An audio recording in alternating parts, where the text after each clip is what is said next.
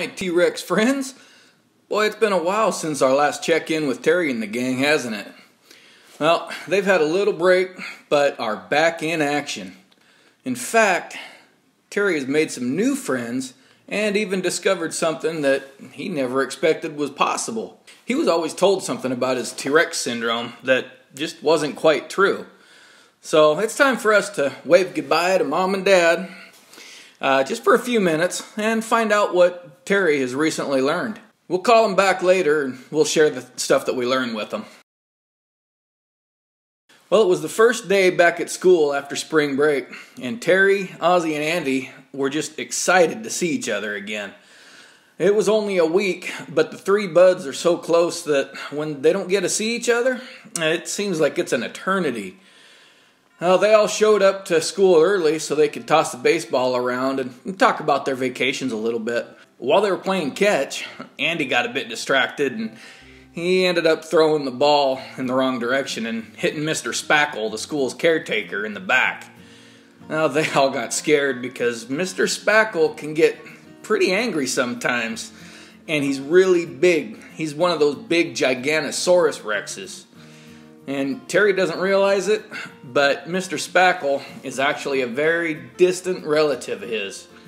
They're like fourth cousins or something like that, but neither one of them really knows much about all that. To their surprise, Mr. Spackle just picked the ball up and tossed it back on over to the boys without even getting upset.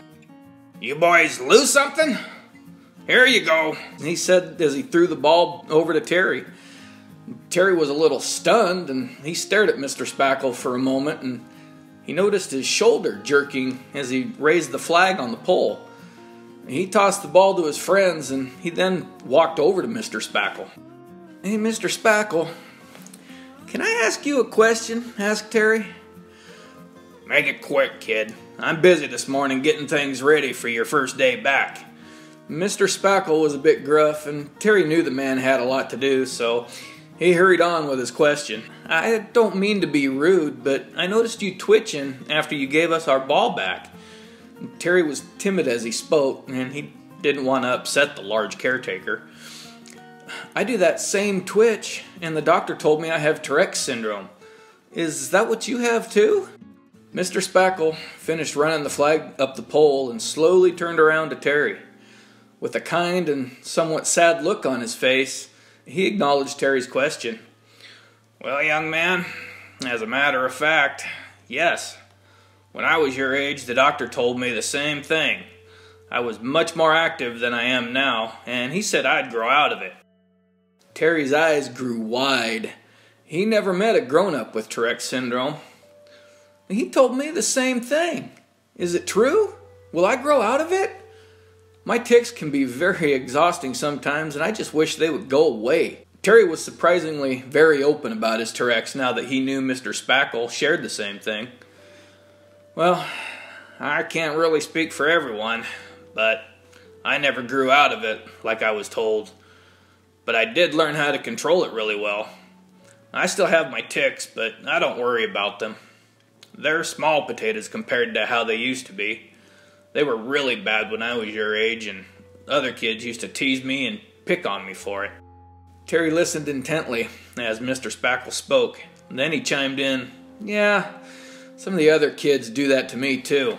I don't know how to make them stop.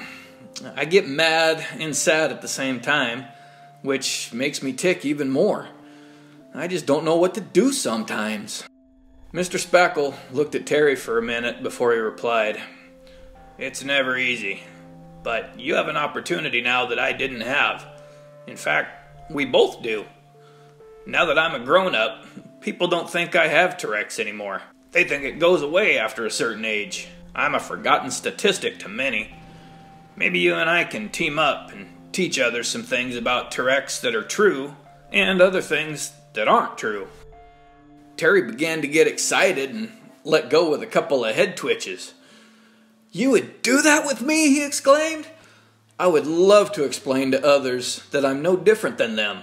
I just make some weird movements and sounds." He smiled from ear to ear at the thought of working with Mr. Spackle on a special project. "You bet. It's time I put my foot forward and did something to help kids like you and I. I've seen some of the kids bothering you, and it's time to put an end to it." Mr. Spackle was firm in his statement as he looked down at the smiling young lad. Terry shook Mr. Spackle's hand, and they agreed to meet every morning about 30 minutes before school so they could come up with a presentation to give to the school and plan on how to carry it out. Terry headed to class, ticks and all, but with a smile on his face and some joy in his heart. This second series of Tourette Syndrome carries through it an overall theme of building confidence in youngsters and others who are affected by Tourette Syndrome. Through education and spreading that knowledge and awareness throughout the general population, we can dispel a lot of the misinformation regarding Tourette. There is still a lot of things that are misrepresented by not only society, but even within medical circles. For instance, the claim that Tourette goes away after a person grows up. More adults are stepping forward, like myself, and exposing that rumor. Although we do learn how to control it more, the disorder is still present, raising its ugly head at times as we deal with various forms of stress, excitement, and just life in general. The comorbids associated with Tourette also continue to manifest in a number of ways. Treatment options are typically non-existent or very rare at best for adults, as those earlier beliefs have caused a major void within the population. Help everyone in the Tourette's community by continuing to learn about the disorder and spread accurate information to others. Nobody should ever have to go without treatment of any kind, especially when it's due to faulty information. Time for that fist bump. Bang.